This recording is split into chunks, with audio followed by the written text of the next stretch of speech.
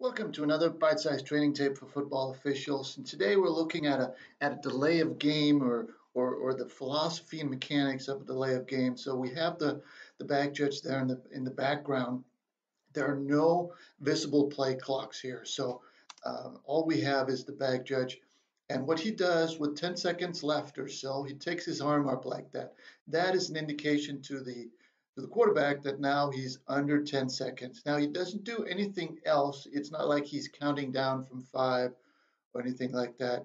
Um, and then once we get to 0, we kill the play. Now, what happens here is that inside the 10 seconds, the quarterback starts to do an audible.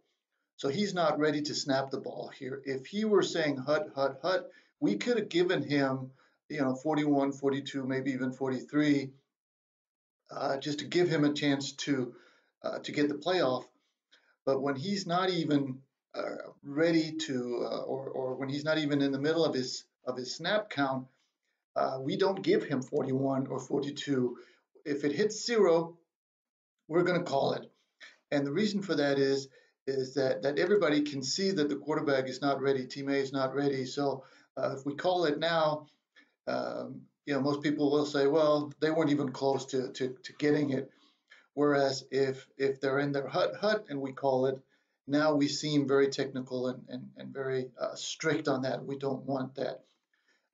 One last thing is for a mechanics point, I would put my whistle in my mouth before I raise my arm, so that once I hit 0, I don't have to do that.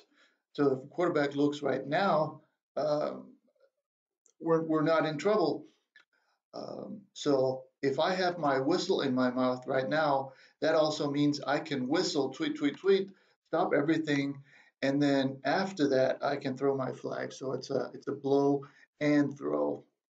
So those are some of the considerations that you wanna run through your head in relation to delays of game. And that was it for this edition of the Bite Size Training Tape. So as always, thank you for watching.